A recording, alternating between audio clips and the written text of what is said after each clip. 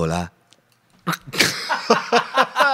That just came to me. Hi, this is Jen Grant, and you're Hi, listening. this is Graham Kay. Hi. And you were listening This is Adam Fox, and you're listening This to is Dylan Mandelson, and you're listening to the... This is Brian Hatt, and you are listening to the Julian. Hi, this is the word man of Alcatraz. Señores, signori. Hey, everybody, this is Little Darren Frost. Okay, ladies and gentlemen.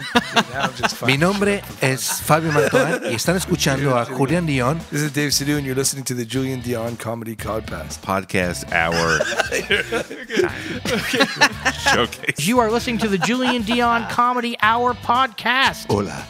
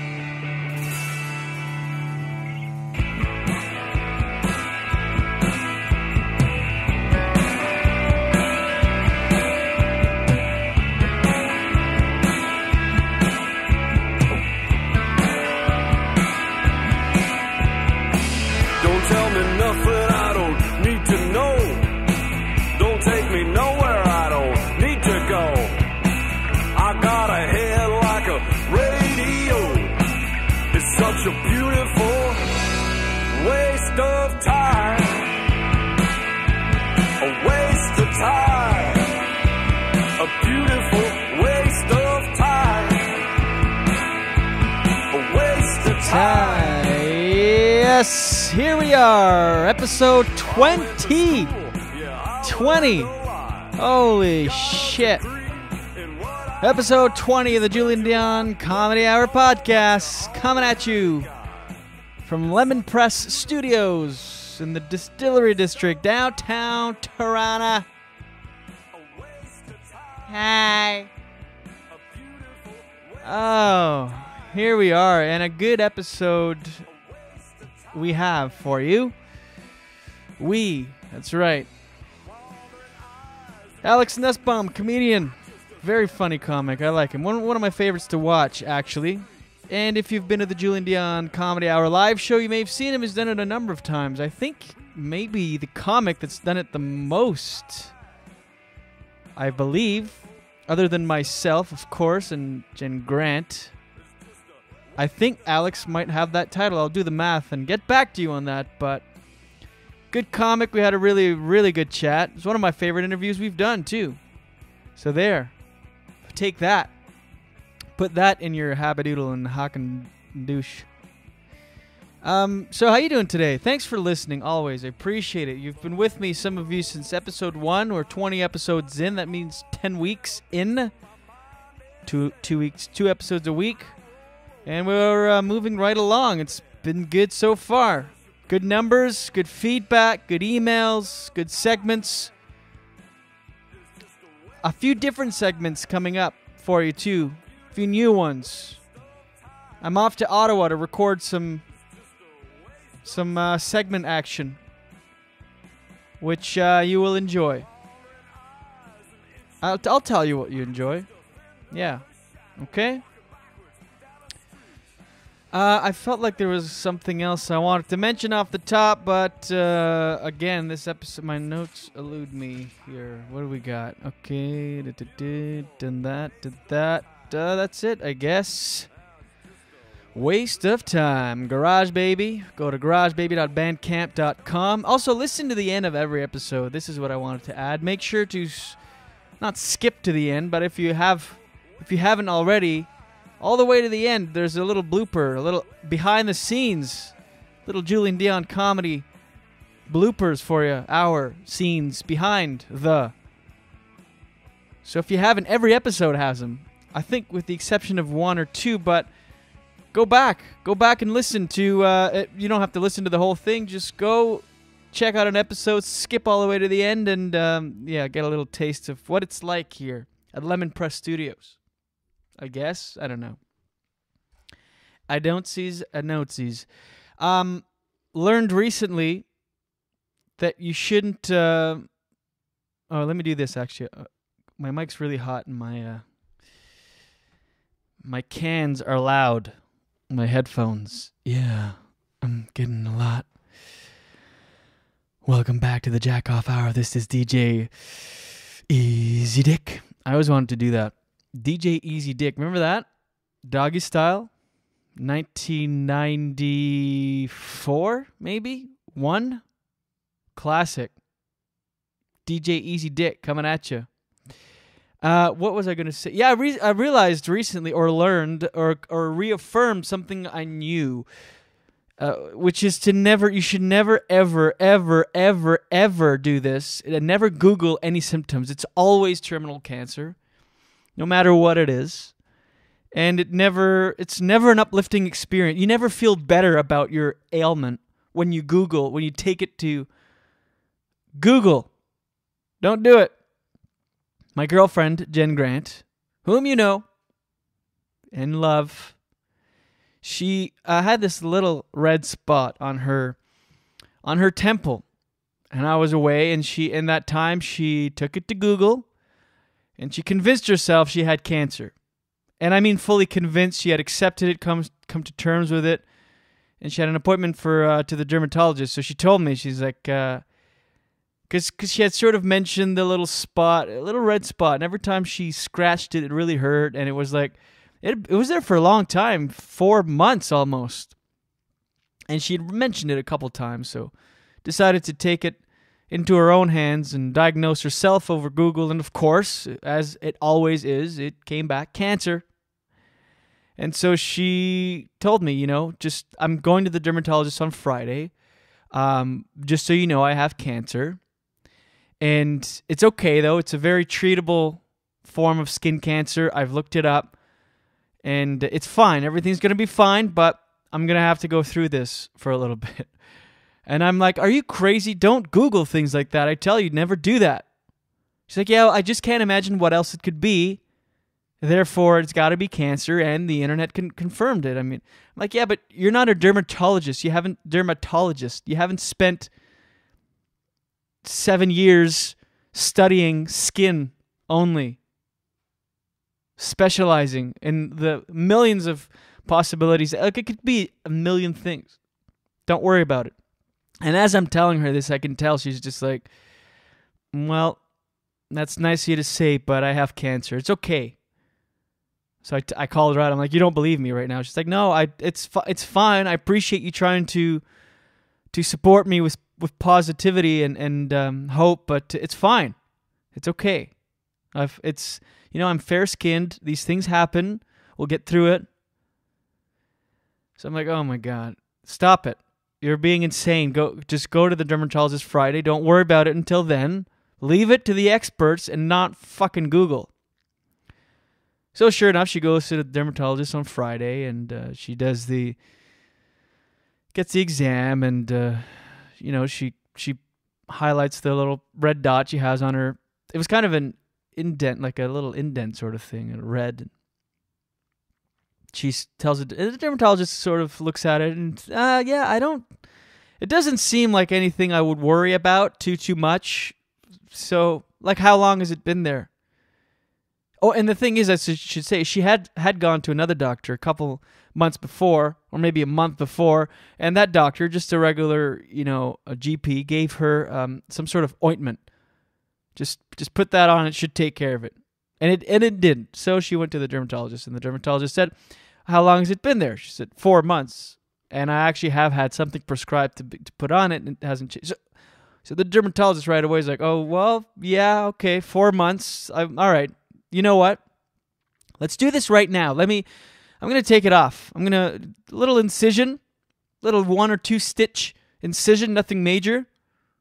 I'll just send it off, better safe than sorry, and just to rule it out, just to make you feel better, to make sure it's all good." So right then and there in the office, she gets a little incision, gets the red dot taken care of, it's gone, and now she's waiting for confirmation that it's cancer. Yeah, this dermatologist obviously didn't know. So it's definitely cancer. It's fine, though. When it comes back, I'll just go into treatment right away. Anyway, a week later, gets the result. A zit. A pimple. That's right, a dried up... Sure, sometimes these things can stick around, I guess. It was more of like a scarring of a pimple, kind of. But that was officially the only person that I know to get zits surgically removed. Jen Grant. So there's a lesson for you. Never take to Google any symptoms. All right, let's get to my guest today. We had a great chat. Talked a little bit about comedy, about napping, about business, the business side versus the art side, or how to make those two harmonious and not necessarily take one away from the other. Anyway, you're going to enjoy it quite a bit. Enjoy my chat now with Mr. Oh, first, let me do this before I get into the chat. Quick ad. This episode of the Julian Dion Comedy Hour. Thank you for humoring me. Wait, thanks for listening through this ad. We'll get to my guests in a second. This episode 20 with my guest Alex Nussbaum, that's right, is brought to you once again, listeners, by Echo One Photography. Toronto listeners, I'm talking to you. If you're an actor, comedian, musician, business person, need to get some headshots done, well, Echo One Photography will get you some damn good shots. Also, if you own a business and you're looking to get some product photography for your website, for e-commerce or advertising purposes, look no further. Echo One does that too. Email Eugene, that's EUGENE, at echo1photography.com and enter JDCH in the subject line for special offers. Do it today.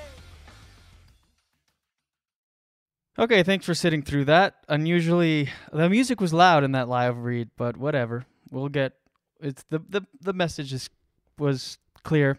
Okay, now let's get to my guest. Enjoy my chat now with Mr. Alex Nussbaum. You and me belong, just like the flowers, laughing all day long. People, I need you loose. Sing a little song, then take a shower. Julian Dion Comedy Hour.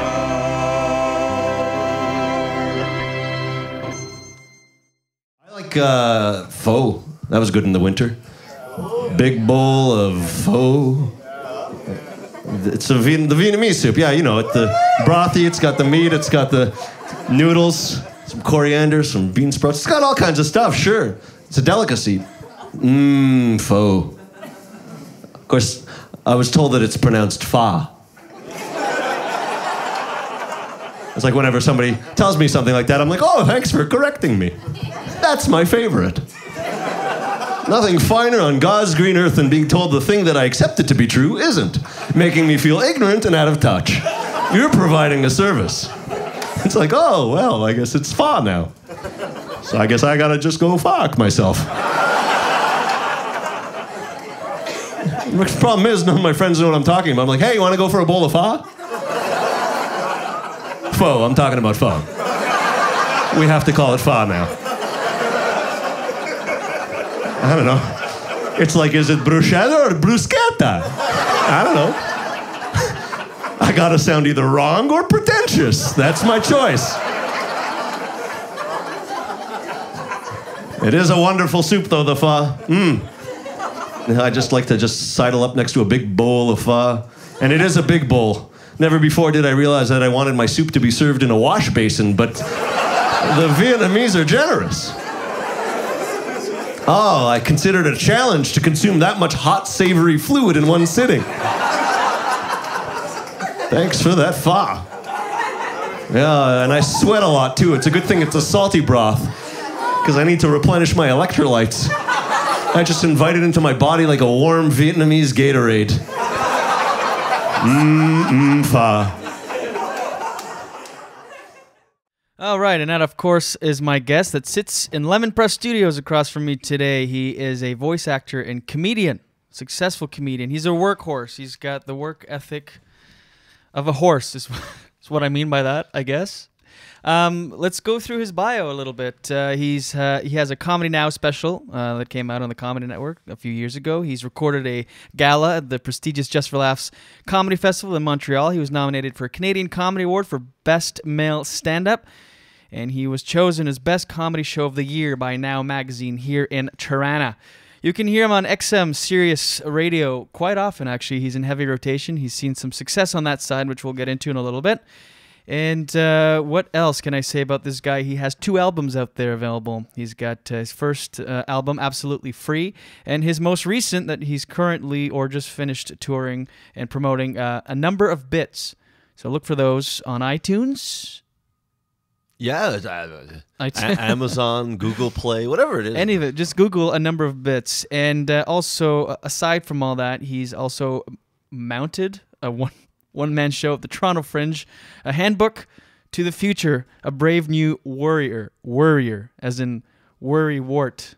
It reads better. And that was chosen by Patron's Pick. That was a Patron's Pick. Alex Nussbaum sits in Lemon Press Studios. Hey, buddy, how you doing? I'm good. Thanks for doing this. Oh, thanks for having. All right, let's talk. Let's go back a little bit. Let's start. Where are you from originally? Toronto. Oh, you're from Toronto. Yeah. Born and raised. Yeah. And you started comedy, I'm going to guess, 14 years ago. Oh, it feels like it. I was, originally started in 96. Mm-hmm. It's been a while. I sort of started slow, and then like a couple years ago, I sort of wasn't doing stand for a bit. So it almost feels like it was 14 years. Right. But yeah, like I started just in the mid 90s. Yeah, like 18 years ago, something like that. Crazy.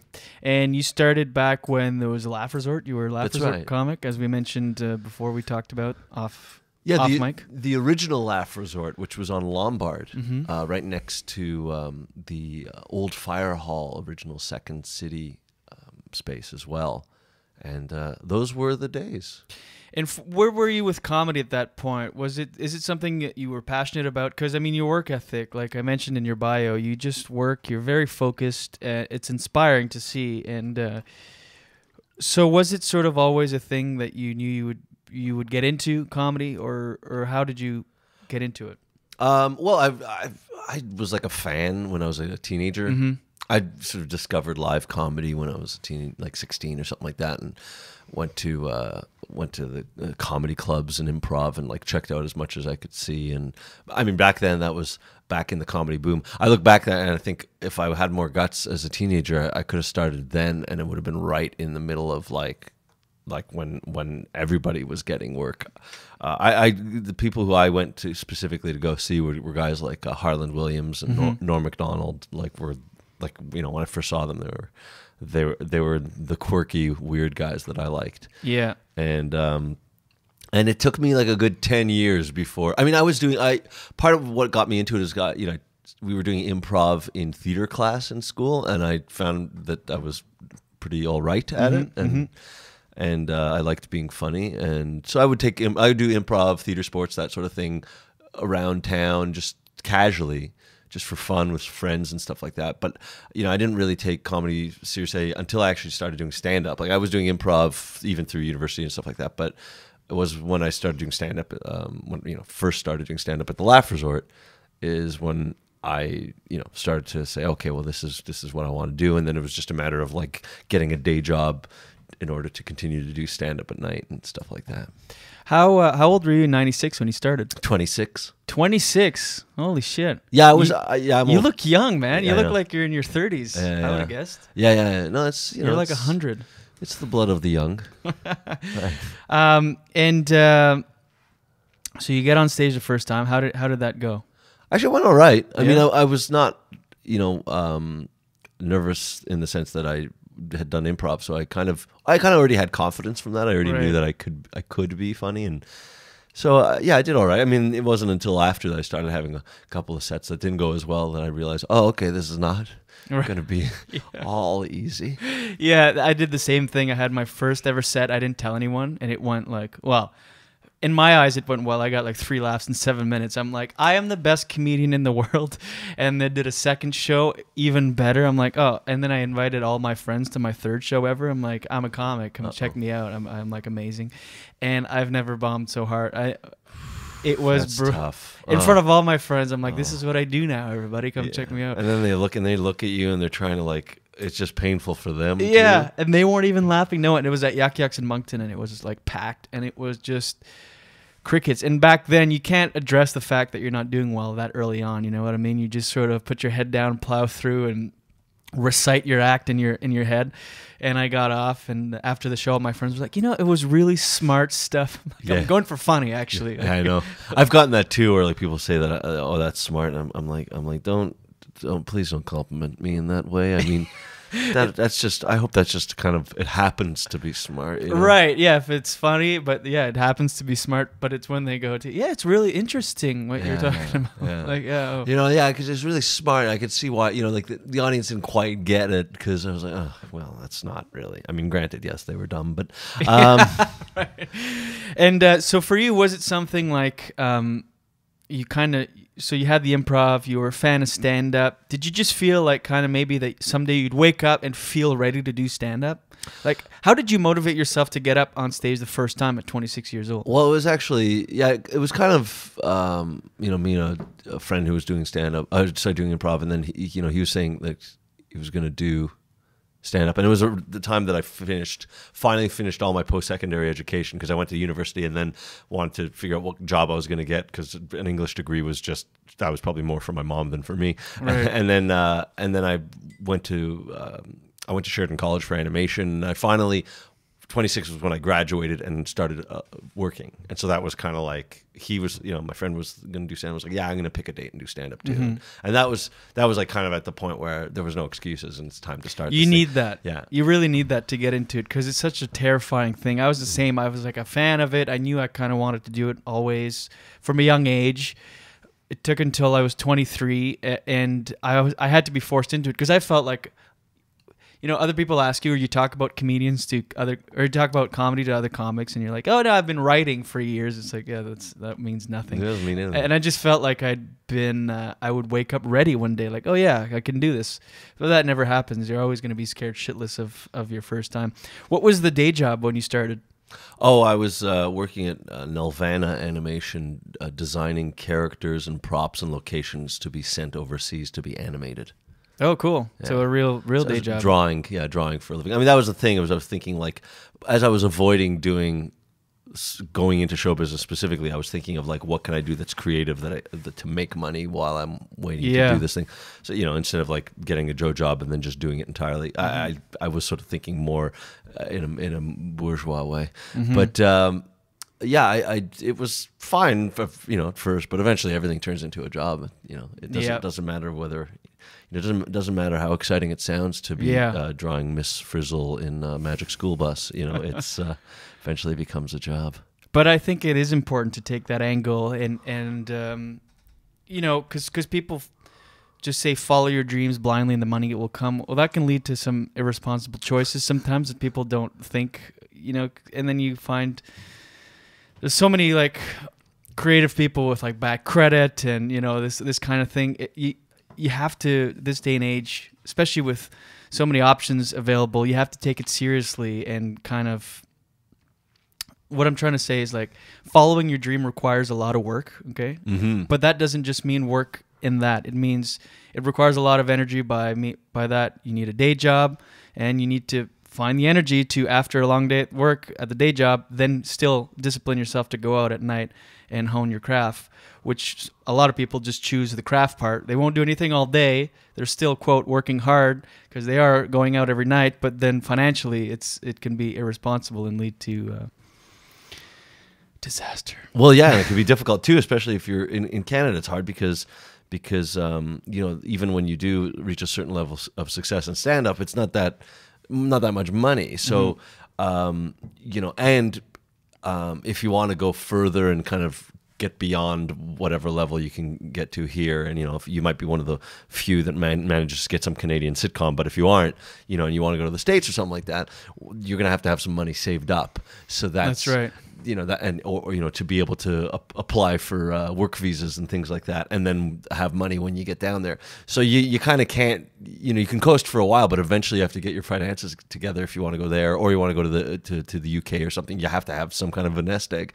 So yeah, it's not a bad idea to to have a day job and work yourself a little harder. And you know what? That's what naps are for. I found like when I was working during the day, I'd come home and I'd just be exhausted. The last thing I wanted to do was go, like anybody with an office job, you want to go home and watch TV and veg. Yeah. And that's all I want to do. But I discovered the power of power naps. Yeah. Oh man, that makes all the difference. Just 20 minutes, and it was like, and I didn't even realize. It's funny because when I talk to people, I'm like a proselytizer of napping, because I find like people will often say like, oh, like I can't do that, I can't nap. And then I found like a book on tape. This was when I was listening to books on tape while drawing at work. I found out like there's a book called Power Napping or something like that. I got it at the library, and it talked about like what you do to train yourself to nap. Right. Because I felt the same way. I just thought, well, I can't sleep. I mean, I can lie down. And apparently what happens is that if you lie down, your body relaxes. Even if you lie down for 20 minutes because you want to do like a 20-minute nap, even if you lie down and you don't sleep, you're training your body to relax, and you will relax to some extent even if you don't nap for the 20 minutes. So the next time you do it, you'll relax more, and eventually you'll just start to fall asleep.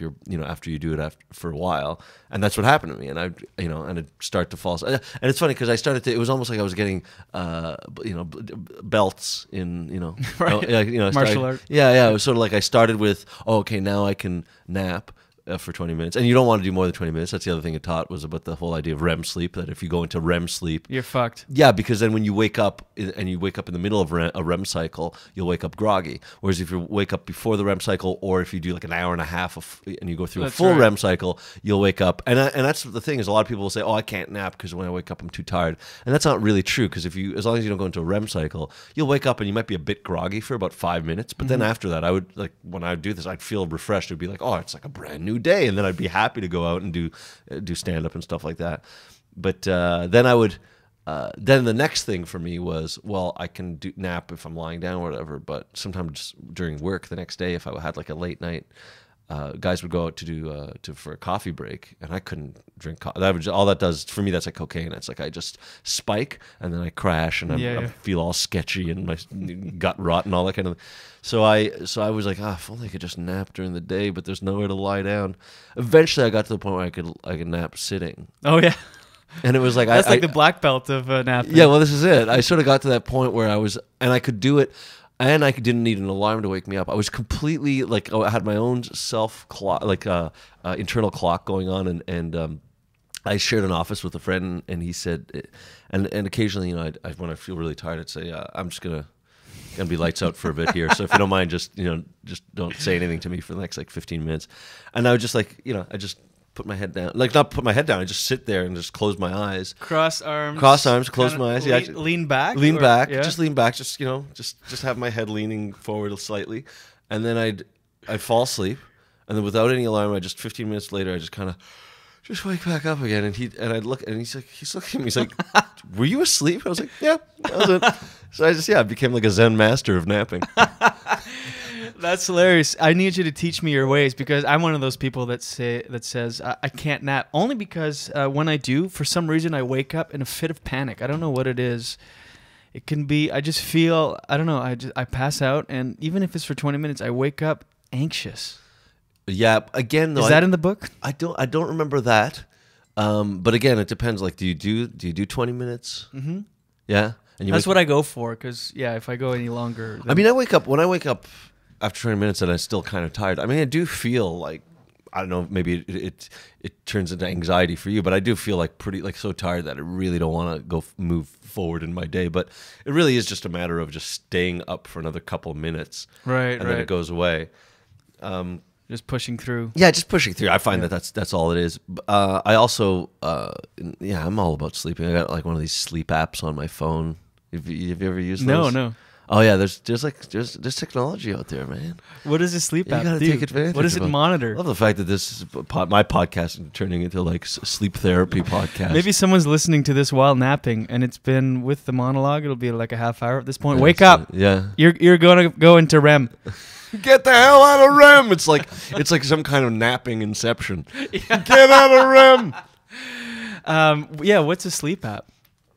Well, there's I don't know. You know, I don't know if I feel like if I'm gonna plug a specific app, I should get a kickback of some kind. But there's one. It's the one I use is called Sleep Cycle on my iPhone, and that's really interesting because what it does is it'll it like these phones they have accelerometers in them, which is that sort of gyroscope type thing which lets it know that it's moving. You know, where when you're playing video games and things like that you move.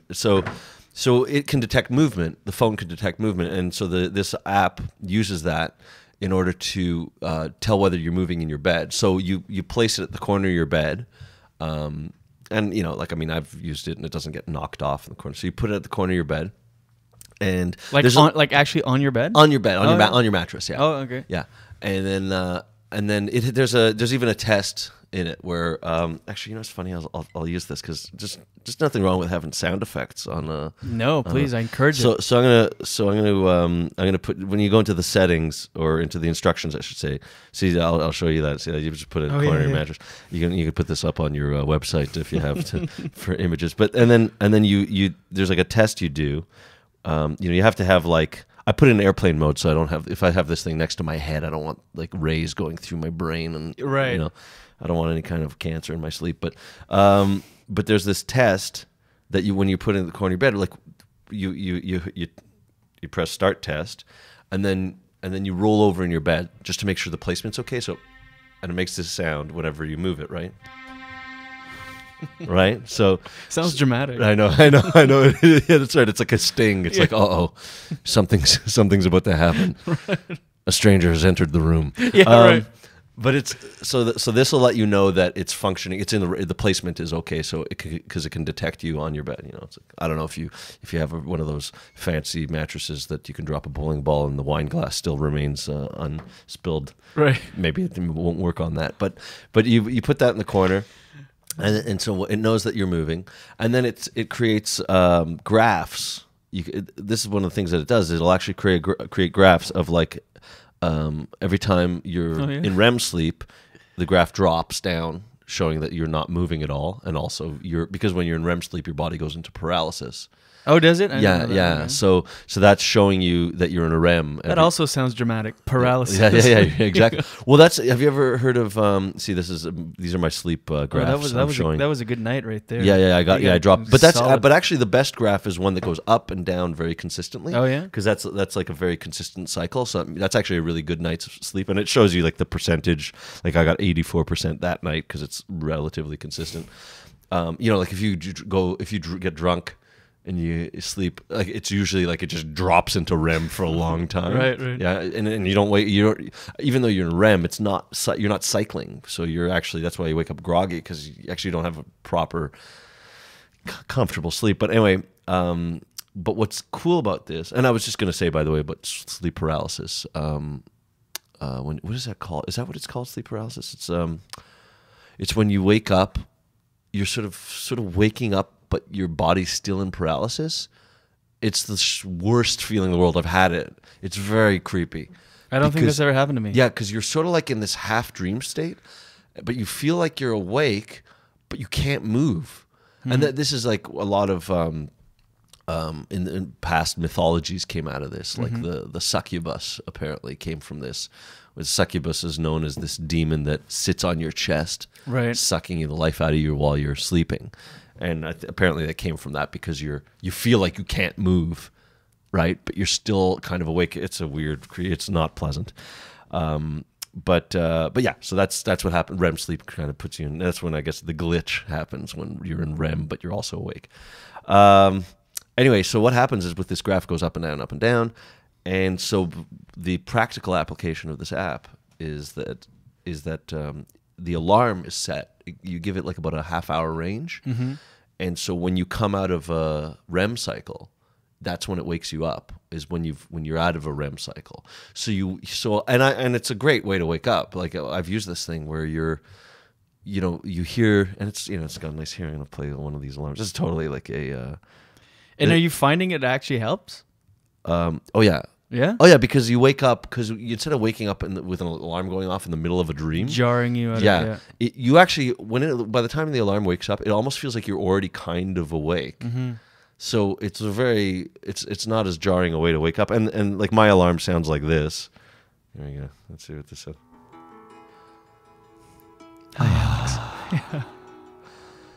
That's nice.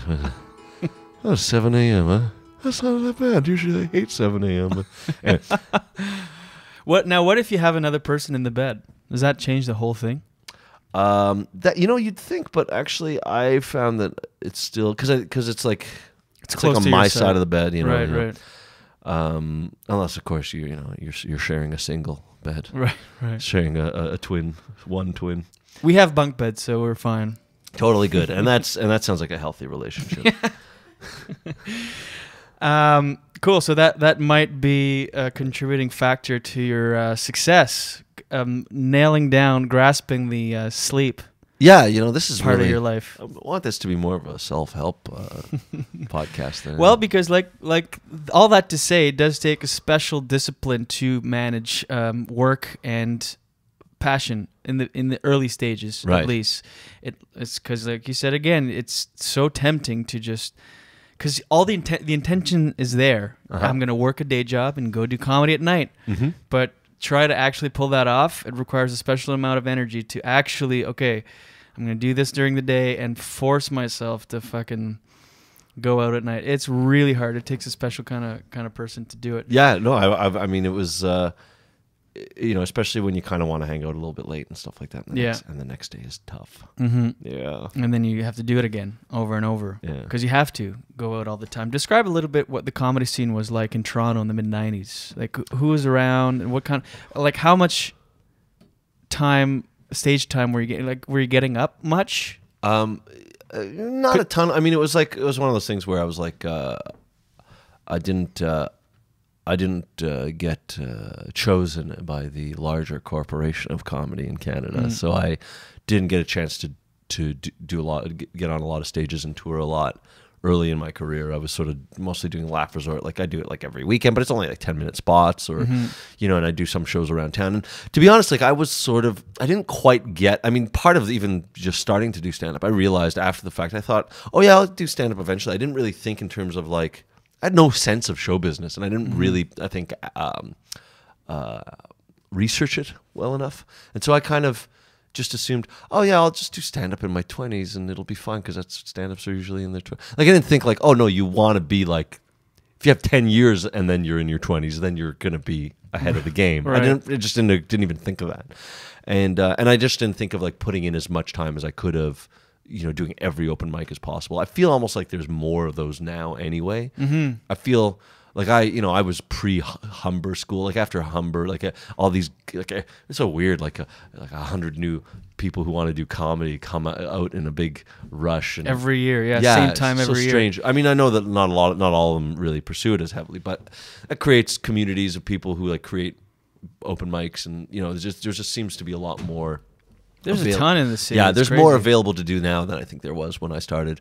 In terms of like, and also, I forgot to mention too that when I started, and I was hanging out at the Laugh Resort, it was a time where the guys that I saw, kind of around the time that I started, or when I was still checking out stand up, who performed at the Laugh Resort were Brent Butt and Tim Steves and what do you call it? Mark Farrell and like a lot of the best Canadian comics, right?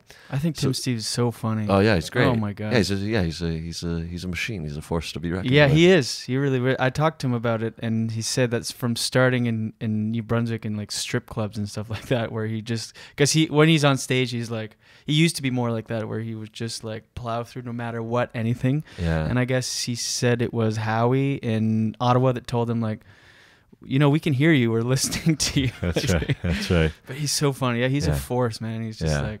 Yeah, he's great because he's got the energy, but he's a great writer too. Mm-hmm. Yeah. And he writes for Rick Mercer. You might as well give him a plug too. And then they would also bring up guys from New York. So at the time, the guys that were sort of the hot guys in New York would come up. So it would be like Todd Barry, Louis C.K., Mark Maron were the guys that I'd see do that club. Cool. So yeah, it was kind of cool to see them back in their heyday doing smaller club sets and things like that. When I was doing comedy, like I about 2 years in, I won the Laugh Resort competition, the funniest person with a day job competition, and that's what kind of pushed me into becoming a pro, and so that and then I sort of worked my way up and started doing headlining other clubs in different parts of the country here and there, but I wasn't as like it wasn't until later on that I got some TV, and then I joined Yuck Yucks, and I toured with them a bit, and that kind of thing. But so it was a bit of a slow kind of go. I wasn't like as intensely into it right off the get go. Well, it's great to see now that you're 18 years in, and on any given night you go to an open mic. There's Alex Nussbaum. I mean, you're still working away. I feel like you respect the craft a lot, and you're very dedicated to writing new material and churning out a body of work that is. That's what I like from like my favorite comics. I like to see is like just they go out and work all the time. Mm-hmm. When did you reach the crossroad to, like you said, you turned pro? Define that a little bit. And when did you reach the crossroad in your life where you had to choose between, okay, now that I've been managing both a day job and comedy's kind of taking over a little bit. When do you make that decision to dedicate everything to comedy? Well, for me, it was, I had kind of went through a big life change at 30 where like I separated from my wife and I... Oh, so you were married? Yeah. Oh, no way. Yeah. How many years? 6. That's big. Yeah. That's huge. Yeah, it was my 20s. Yeah. I did everything backwards, Right. Yeah. I was like everything kind of got, like right now I'm probably more in my 30s mentally, which is probably why I seem like I'm in my 30s. So I sort of did my, maybe my late 30s, 40s in my 20s, and then I did my 20s in my 30s, and now I'm doing my 30s in my 40s. Right. So do you have a girlfriend now? Yeah. Yeah. And you're living together? No, actually, no. No? Oh. But you were married for 6 years, and you're 30, you separate. Yeah, well, and also, like, I was starting to, like, I was headlining by that time, but I wasn't really, like, still fully focused because I had the day job and all that, and at that point I had the opportunity. I said, okay, well, I'm this is a life change, and I went freelance with my, drawing for a living, so I could do that freelance whenever things came up, and I was making enough money off stand up and doing commercials and things like that. And then I have a friend who was an animation writer, and I started writing things with him, and then I got enough experience that I started doing it on my own. And that's where I started. That's where I was doing a little bit of everything. Like in Canada, you have to keep a few things on the go. So I was doing the thing where I was doing stand up and going for commercial auditions during the day, and then I'd do some animation writing when it came up, and the animation writing was great because it was on my own schedule. It's not like sitcom writing is. Oh, did you get that? I just rubbed the mic a little bit like that. Is that okay? Can I do it? Oh, that's nice. Sorry, I got a bit of an itchy mic here. Yeah. Okay, that's better. Yeah, so it was the idea of doing writing for animation, maybe not as cool as writing for live action sitcoms, but it also means you have flexibility, whereas a sitcom requires you to be in the room every day, a certain amount of time. It kind of takes up your life. It's really hard to do stand-up and things when you're doing that.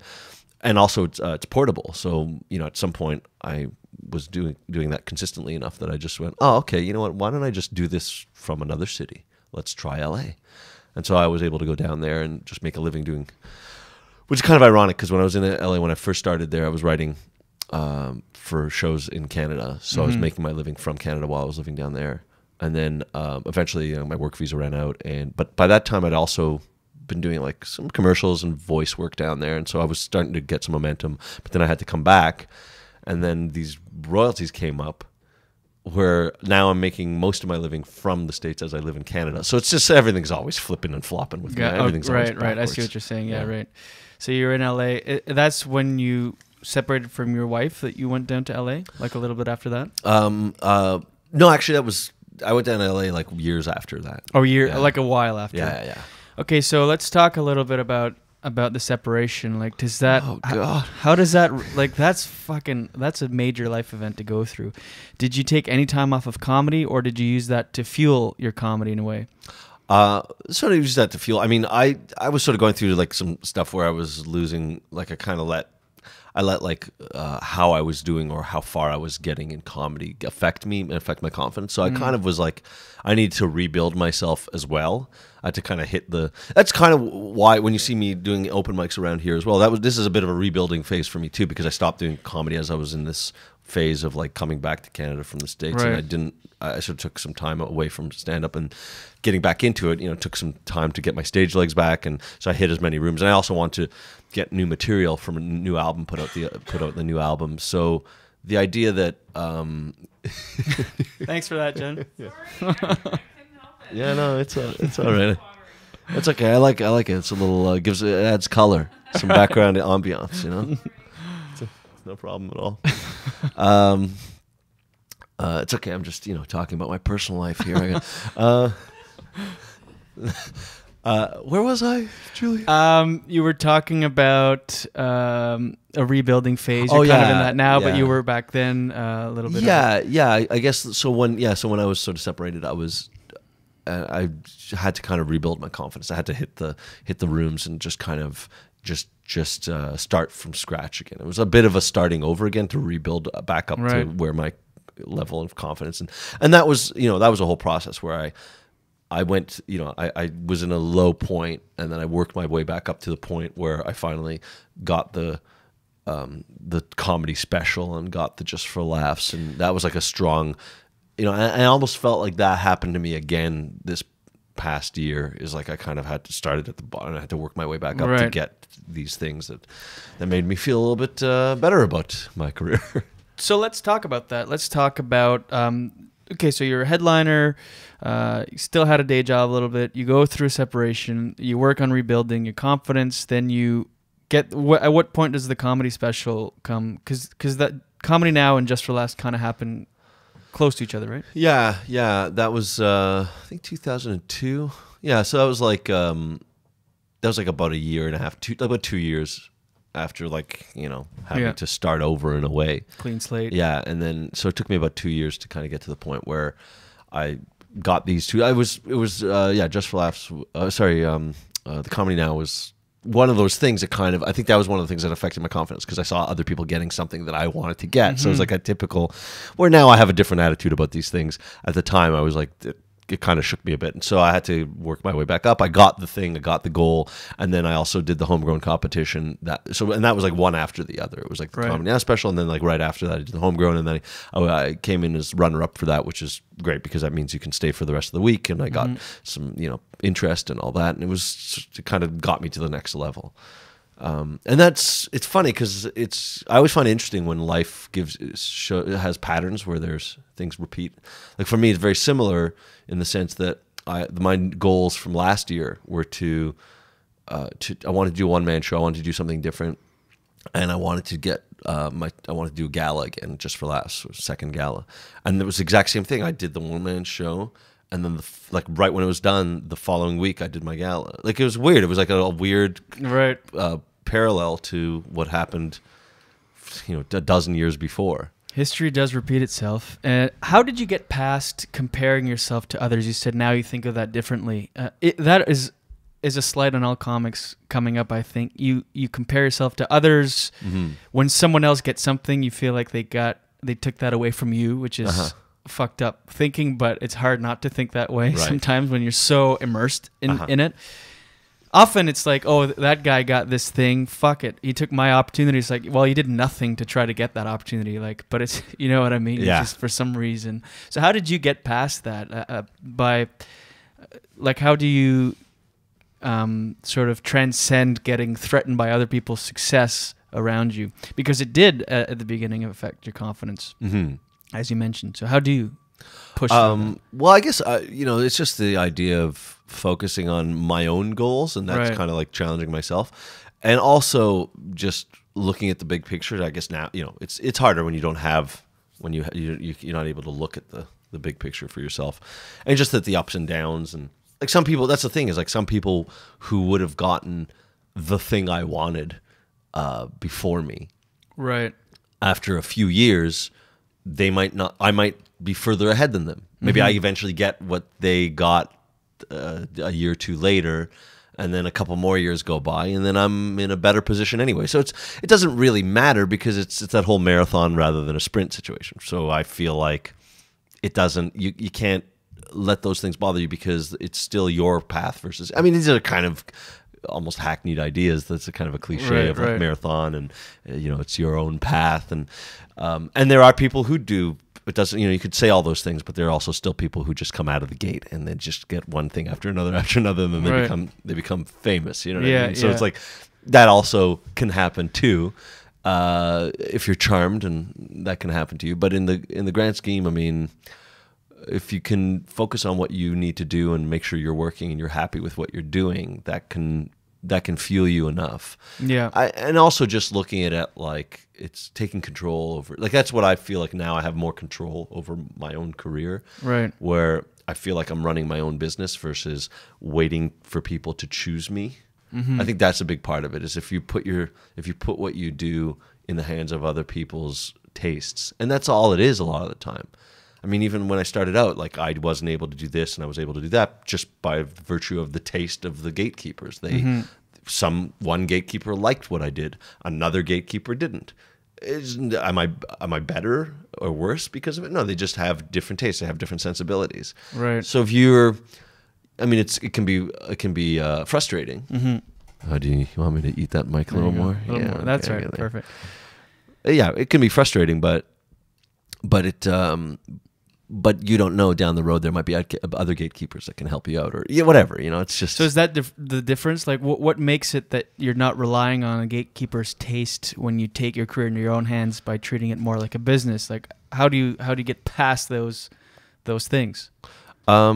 Well, I mean, in some cases, like I was just talking to the other night. I was talking to a fellow named Chris Gibbs, who's known for doing like successful one man shows, because I got a taste of that last year, and that was something I hadn't done ever before.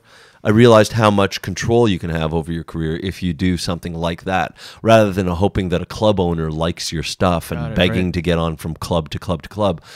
You can do the fringe circuit, and all you need to do is pay, let's say, $700 up front, and you've got everything else, the venue and everything taken care of for you, plus press where they're willing to write about you, even if you're not at a level of like, established theater. And you can make a name for yourself, and you can make a living. You can make a good living if you do a bunch of different fringes. And all you're doing is whatever you want to do. Mm-hmm. You can say what you want. It's between you and the audience. And if the audience likes it, they'll come back, and they'll come back next time you do it. And you can talk about whatever you want. You don't have to be a certain kind of comedian with so many jokes per minute. You can do whatever you want, right? And that's an option that's out there. And he was just telling, I bring him up because he was telling me that when he's from originally from England, and when he was in London, he saw some stand-up, and the stand-up seemed to have a bit of a disparaging attitude towards this other guy who was a one-man show fella, and he sort of saw that and said, "Yeah, but you're working at this, but he's very successful doing that." And then when he came to Toronto and he was trying to get in with the clubs, it was kind of the guy. I waited this long to get a showcase, and the guy who's supposed to watch me isn't here tonight. Oh, well, that was a waste. Right. And then he found out, how much are the comedians getting paid for a weekend spot? Oh, that's $50. So I'm killing myself to get $50. Like, what am I doing? And then he found his own path, and that's kind of the lesson too, right? Is where the obstacles sometimes help you get to a place where you might have advantages that people who go through those obstacles might not have. So it's sometimes that's what's in the way makes you stronger and allows you to have some autonomy over what you're doing. Yeah. So he's an example of a guy who's made a good living doing that, and his act, whether it works or doesn't work in a club, doesn't matter. It's irrelevant. He's doing what he wants to do, and there's an audience that's happy to hear it. I like that you say that because, and that you say things sort of change your perspective when you started treating your career like a business, because there seems to be a divide, especially early on. Like, younger comics feel like you can't have it both ways. You can't be creative and have a good business mind. I'm of the same mind as you. Treat it like a business. You have to, actually, if you want to make it a career and not have a day job eventually. But a lot of people seem to think if you're good at the business side, it takes away from the art side. And that's a syndrome I find in Canada a lot, where comics in Canada, it's like, fuck that, I'm all about the art. And they're, especially, again, earlier on, until you realize the reality of it, a lot of comics will think, I'm just going to be myself. I'm going to focus on my art and wait for opportunity to fall in my lap. And it often doesn't. And in the States, people get that early on. Comedians, they recognize the template. They get merch. They get comics that maybe shouldn't, arguably, sometimes even work, but they are working because they have that business sense. In Canada, it seems like you're made fun of if you have a business card. People are like, you have a business card? What do you... They'll talk about that for, that's a whole thing. Right. So I like that because you're a good comic, a really good comic, and you're constantly working and evolving and working on your art. And your business is not taking anything away from that at all. You're creating huge amounts of material, you're churning it out. So it's refreshing to see someone that can actually, do both and lay that myth to rest. Do you find any truth in that, in what I'm saying? Like, well, I mean, I'm guilty of it myself. When I started out, my whole attitude was, I'll just do my thing, I'll be funny, and the rest will follow because I'm just going to be great. It's not enough anymore. Well, yeah, that's the thing too. Even back when I started, there was the glimmer of that possibility. Although that really, realistically, for the most part, a lot of the opportunities were ending by that time. You know what I mean? It was pretty much the boom ended in the early to mid 90s, maybe something like that. And by the time I got to a level where I was ready for some opportunity, this is where you start hearing the older comics saying, yeah, just for laughs, that used to be where it's, they'd hand you a development deal for 500, a holding deal for 500 grand. And those days are over. Like, so I kind of heard the typical, post baby boomer sort of, it used to be a lot better with everything back in my day. Yeah. Oh, we hate you greedy bastards. But, I'm not business minded at all. And even when I talk about the business, it's sort of like at whatever level I can. I'm not, when I think of a guy like Jerry D as a guy who's a more, I feel like a businessman first. I mean, yeah, maybe comparatively, but you are a business mind. I mean, if you totally are. Especially compared. Yeah. I mean, that's the thing is. You have a website. Yeah. Right. No. I mean, the thing is though, it's like you have two albums. When I say that I'm not naturally a businessman, I think if you compare me to people who are starting a small business, right. they're much more organized in that way. If you're comparing me to other comics, I think that's that's. That's not. It doesn't really have to. You're comparing somebody. It's like. Well, I mean, you're like an Olympic level walker. Well, no, you're comparing me to a 1-year-old. I mean, it's like, it's like if you're people who can't even walk.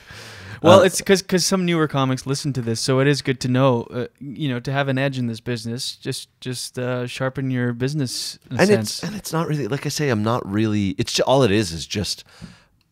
Being available, and a lot of it too. Like I got a lot of what I got from asking. That's the other thing too. Is I think at first I was waiting to be given things, and then I realized, well, I don't have time to wait here. I want to get these, and being a bit of a squeaky wheel can help. Not too much, but just politely squeaky. But that's such a simple thought, but so few do that. Yeah. I'm amazed. I'm amazed that when there are I feel like I will at least take, I don't necessarily, I'm not as driven or proactive on the business side as I'd like to be. But if there's an opportunity that already exists with something that I already kind of have, then yeah, I'll be open to it because I want to be able to pay rent so I can continue to do what I want to do. I'm amazed when I hear comics like, oh yeah, I gotta, either what do you say, build a website. Like I'm amazed when I've heard comics who still don't have a website or have some way of contacting them online other than Facebook maybe. Right. Or the fact that they're like, oh yeah, I should make a CD, because having for the last couple of years, everybody has heard about the fact that you can make royalties off of, satellite radio and stuff. And that they still yeah, I got to do that. I'm like, well, what else are you doing? You already have the material. It's literally just organized, calling up a guy to set up. You don't have to do anything. He'll set up the recording. Yeah, you pay him, but it's an investment. You'll make your money back way, many times over. just get them to record it. And then even people who have CDs, oh yeah, I gotta send that. And then people who have the CDs that are playing, they're like, yeah, I gotta sign up for those royalties. I'm like, what else are you doing with your time? It's you know what I mean? It's like, it's filling out a form. I mean, like, I know forms aren't that exciting, but what's less exciting is working at a coffee shop because you didn't fill out the form, or you know what I mean? Like that's. Let's talk about that. You've seen a lot of success with royalties and your comedy being played on satellite radio. How did you find out about that initially? That was weird. I just sent my album to, I think it was XM. It was before they even merged together. Yeah, and that was like in 2007. I mean, as it is, I tended towards being more physical as a comic when I was younger. I tended to be more like I like the idea of being visual, and then I was gonna tour out west for the first time, and a lot of comics were saying, "Oh, you want to have something to sell." See, it just goes to show that I'm not that business minded. I had other comics tell me to have some merch, which you were saying like that's a very Americans are on that immediately. Well, they don't have health care, so you know they have to make sure that they can cover their bills. But I made that CD specifically, so I had to actually start thinking in terms of writing jokes that are not visual. So that was a new thing. So I spent time doing that, and then eventually had enough that I recorded my album. And when I recorded it, I even added like some audio sketches that I did because a friend of mine, he helped me do it, and we used some studio time to do that. And I didn't sell that many. I made I still have boxes of these CDs. Right? How many did you like? I got like 1,000. That's aggressive for first order. Well, I don't know. I was just sort of like, yeah, you know, just make them. You know, they still sell, whatever. I don't know. I had no sense. Again, I tell you, I'm not, you call me business minded. A lot of it's trial and error. And then it's I find kind of funny. Like my intent wasn't to give it to satellite radio. I was just thinking, I got the CD, I might as well get it out there and, you know, get some airplay in the States and all that sort of thing. And then it wasn't until 2 years later that I'm reading on a comedy blog that there's this service called Sound Exchange that is run by the Library of Congress that collects royalties for all digital media, which includes web streaming and, you know, so it's like Pandora, whatever, but also satellite radio, which actually ends up being the bulk of it because they have subscription fees. You know, everybody gets stuff off from the internet pretty much for free, but satellite radio actually has subscription fees. So I signed up for it, and it was like the process was like you know, some forms that were kind of a drag to fill out. There's a lot of forms, but it's not that much of a drag, so get on it, comics. But it took like 6 months to process.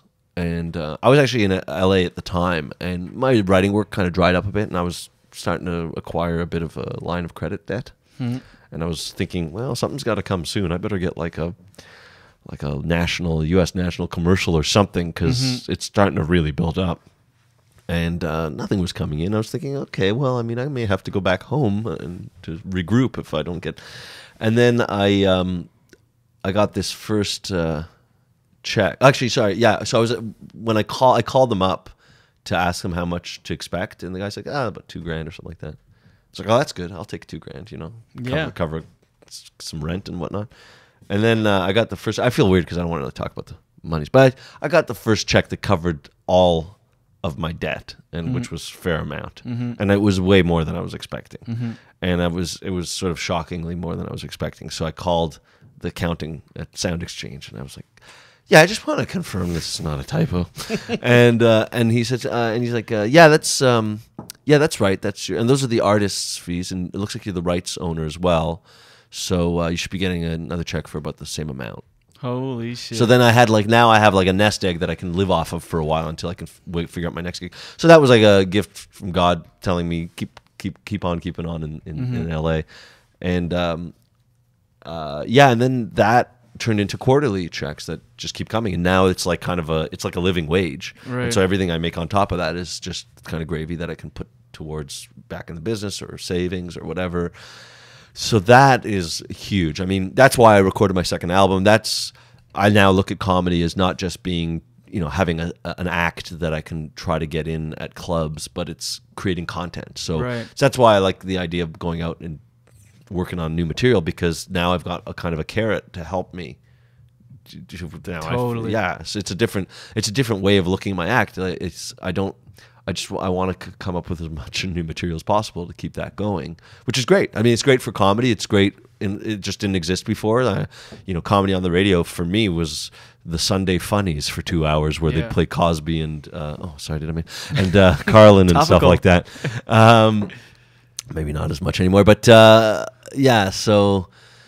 that's really pretty great for comics, I think. It is great. And you say you got there by trial and error, but the point is you got there. And again, I'm telling you, outside looking in, you've got the business side pretty locked down, right. Or at least you're ahead of the game by a lot. Maybe in your eyes, if you compare to like a Jerry D, who's like really, really business oriented, you've got that shit, man. Because even like you said, just getting the sound exchange, it's just a little bit of paperwork that most people, I am guilty of that, of just not getting it done. Get on it, Julian. I have this office that's one of those things I have to get on.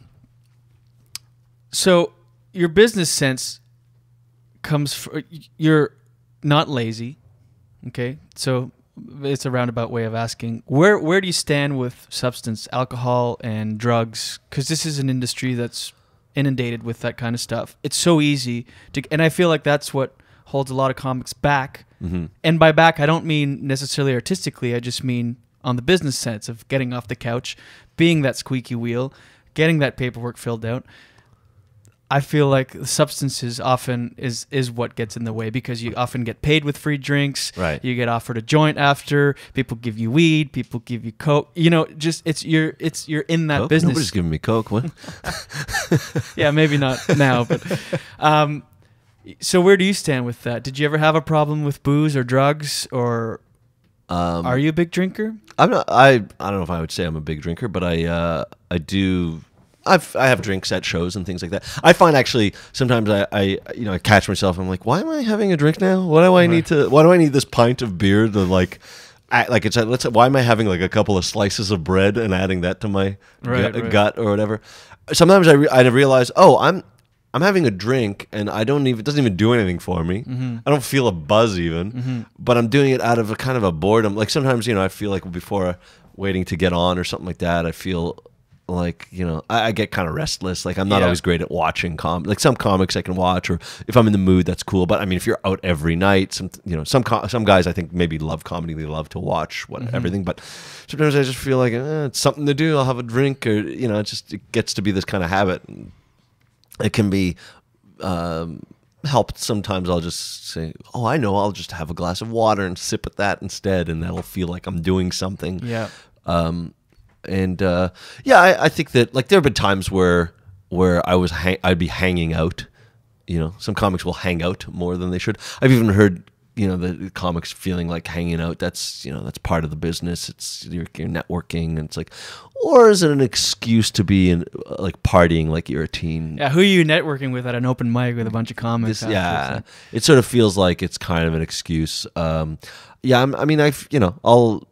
I'll sometimes be in that mode or whatever, and probably even more than I should be or something like that. It's not really to the point though where it's really affecting me, but I do see guys that they treat stand-up a little bit like it's a non-stop party. Like it's just the hangout, like that's part of what they love about stand-up. But it's like, but that's fun as a young man's game. But when you see guys getting older, it starts getting to be like, well, what are you doing? Like, then you're just a drunk. You know what I mean? Yeah. And also with smoking up too. It's like guys that are like chronic or something like that.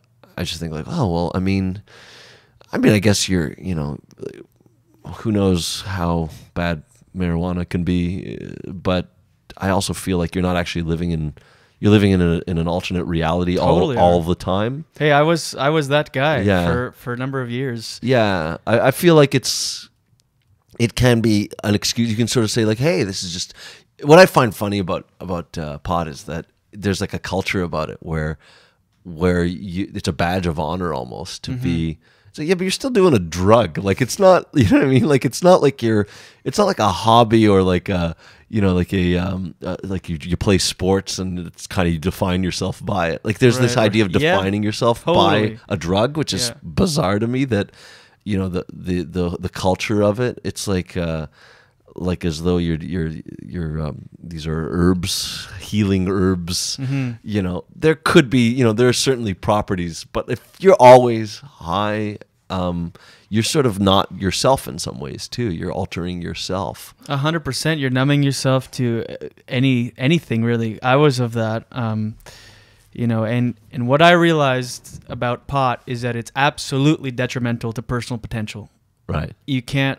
For me especially, it was a hindrance to my ambition. 100%.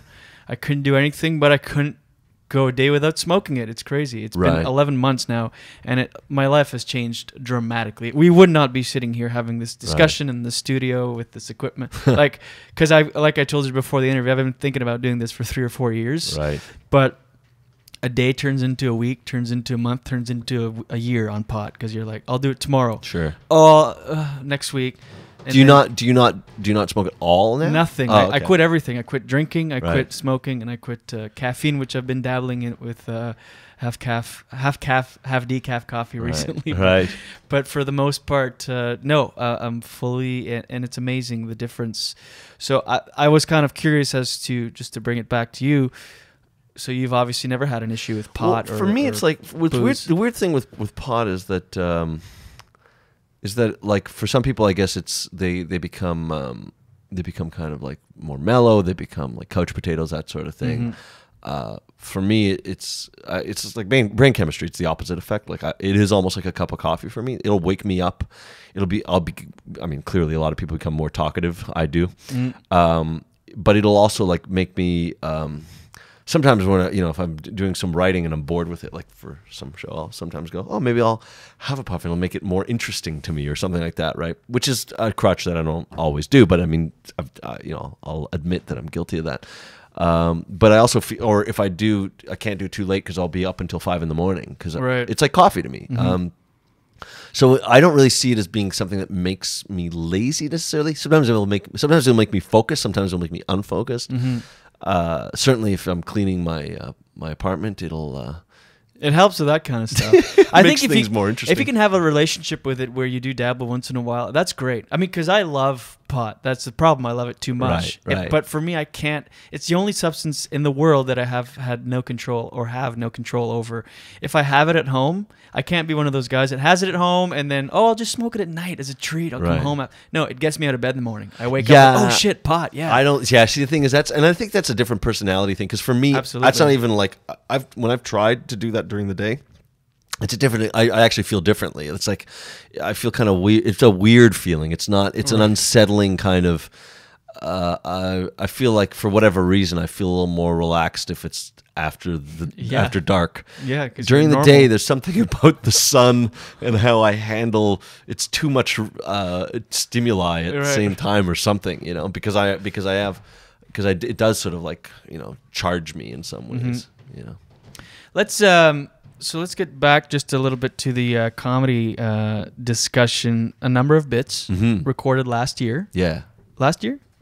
Actually, sorry. This year. I'm just saying yeah because I checked my watch because I realized I have about 8 minutes before I have to do something with that. The parking meter? Yeah. Oh, yeah. You'll be good by then. We're going to go for the close. Okay. Let's just talk about, you recorded a number of bits at Yak Yak's downtown here, right? Yeah, it was recorded in, was it April? I think it was April. Yeah, this year. Cool. And success? Yeah, I would say so. It was. I tried to market it. I tried to take advantage of. I think that's one thing that I think is good to do if you're a comic. Is anything that you're doing, because the stand-up comedy doesn't sound particularly special to anybody who's writing about things, and the fact that it's always. You're always doing it and you're doing the same jokes and adding new ones. It's kind of never has a finality to it. So I like the idea of like if you have an album and you're putting on an album, that's a good way to take advantage of that to get yourself out there.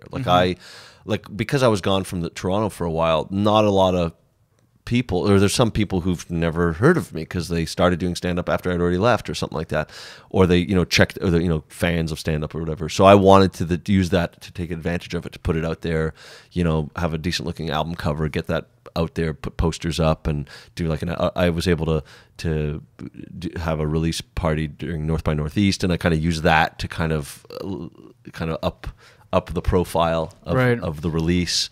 And get press for it and all that sort of thing.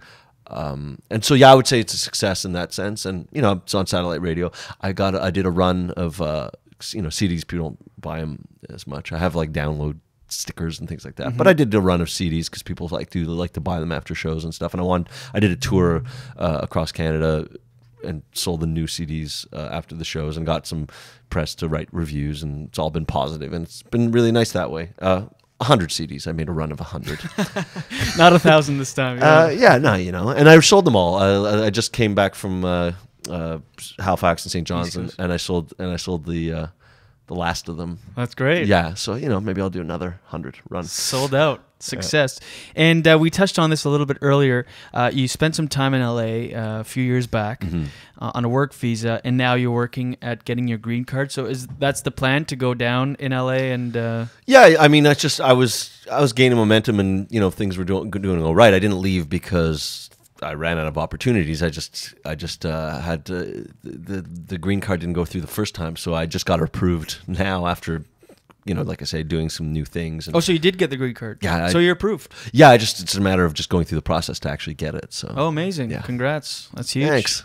And so you're going to move down to LA, and will you keep a place here? Will you do the I think I will divide my time a little more. One thing I learned in this process is I kind of completely didn't really keep connected with Canada, and there's still opportunities here that I could continue to pursue. Yeah, of course. It's easy to sort of fall behind here if you're too focused down there. That's right. You do kind of like a day job and force yourself to go out at night. Right. You kind of, if you're all in LA, you kind of have to force yourself a little bit to do things in Canada, because you can get opportunity here and just for laughs, stuff like that. Just keep sort of doing that thing at the same time. Yeah, so I'm going to be a lot better with that.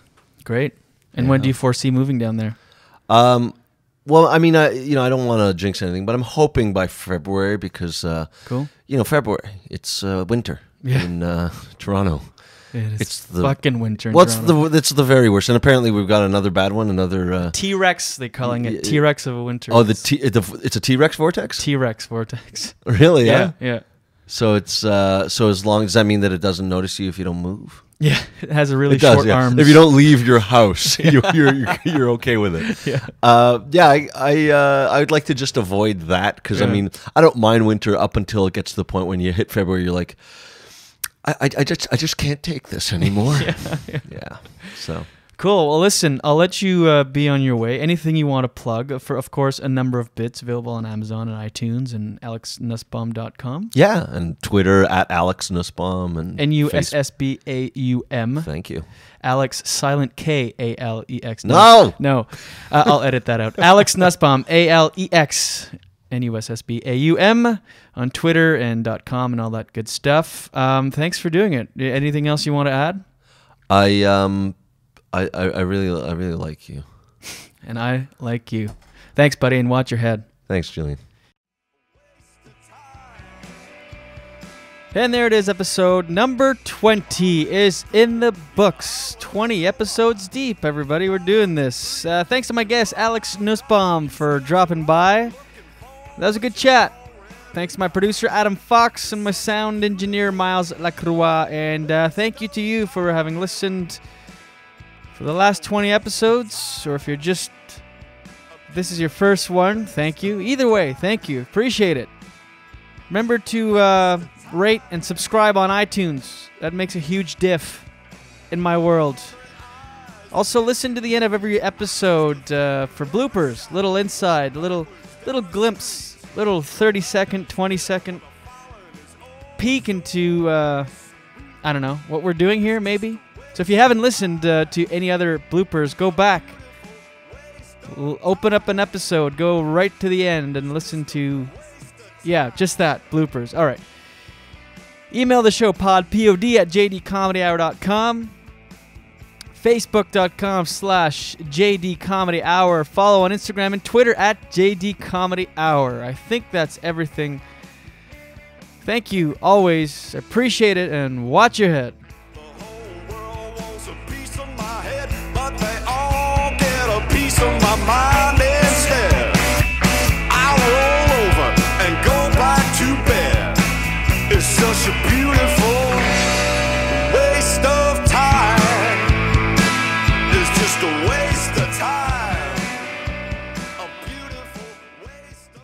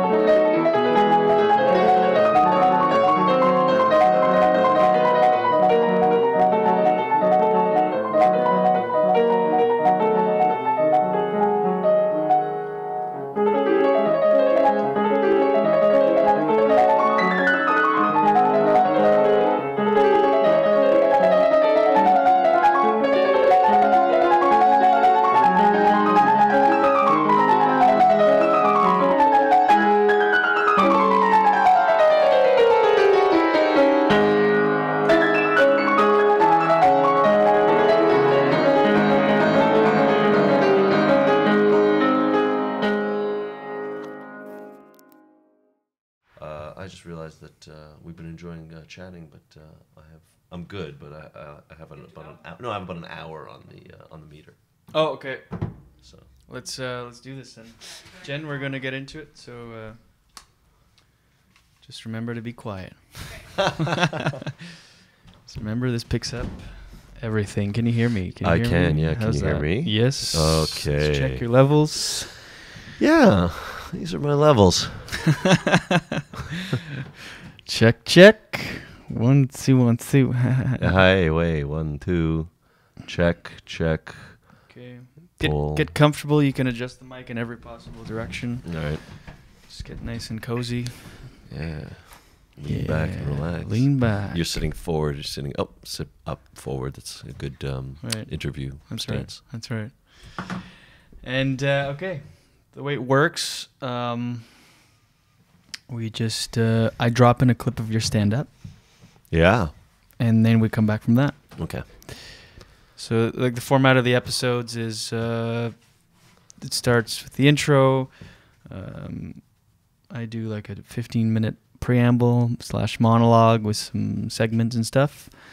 Then we get to my guest, you. I drop in a clip of your stand-up, and then we come back from that, and you're magically in studio. Oh, beautiful. I'll let you do your thing then. I won't do the preamble. I'll do Oh, I see. like after, a, I see what you after. mean. Yeah, after you've Yeah. get a sense of what the hell just happened. Yeah.